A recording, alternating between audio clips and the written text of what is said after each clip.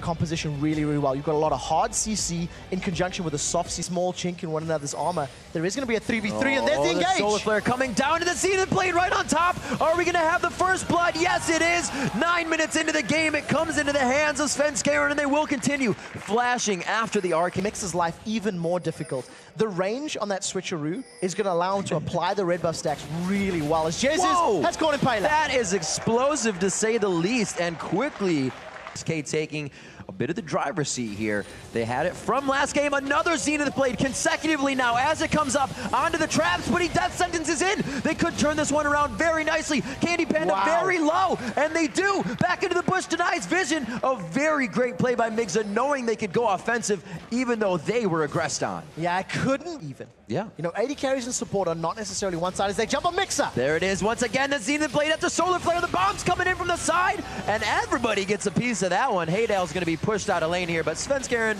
doesn't make it easy for him. Wow, Svenskeren maybe even want to dive this one. He throws down the barrier. Wow, so tried and true to go for the kill. One last auto attack. The red buff keeps him in range, and Svenskeren had to reconsider that one. Uh-oh, does he have the repel coming up? Oh my gosh, he's able, no, he just gets taken down, but he goes down valiantly, and it's Nif that's able to pick up the kill. Yeah, he ignited him. Yeah. He wasn't letting him. This could be bad, and they could get kited out of this. Already. Teleport's coming in already. Let's see what Fredy can do. That's what RNA was saying. Once Mundo's in the fight, it's already going to be a bad situation. One goes down already. That's going to be Moops. They look for another one, and it's going to be Impaler going down, and the health bars continue to bleed out. Get excited. Migs is the last one. He will be falling to the rocket. The double kill is everybody gets excited. That's an SK fan. The matter is that, you know, Super Hot Crew, they just got chunked down. Focused Orianna.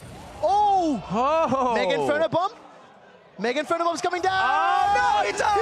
Oh, my word. I shouldn't laugh at that. Haydale stopped.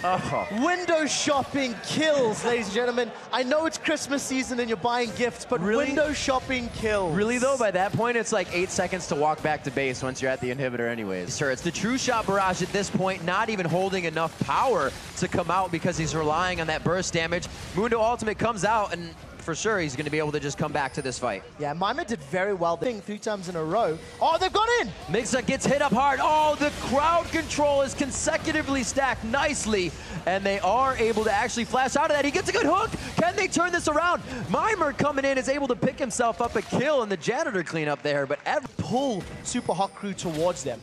Jesus is in trouble. They have jumped onto Moops. There's again. Oh my gosh, so much damage onto Moops. So much crowd control. They can't even react. Still into the fight. Fredy finds himself in. This is again a fight without teleport. They are just ready to engage. Going in, they get another kill on them. Force them to check the pits. Now there's a bit of trouble as Impaler's close by, but I don't think he's going to be able to steal us away. Look at the body blocking.